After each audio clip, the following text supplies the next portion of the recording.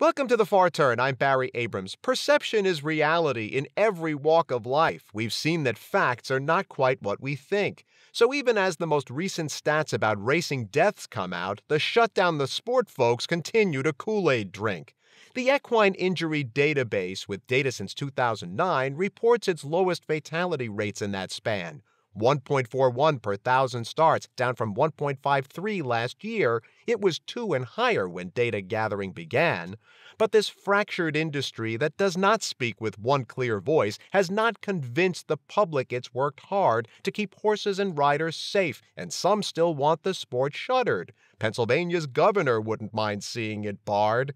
He all but said so in an article in the Philadelphia Inquirer, and when racing people can't reach the folks in charge, all the yeoman-like work reflected in the injury database gets flushed right down the toilet by and large. Have a good day, everybody. We'll see you tomorrow.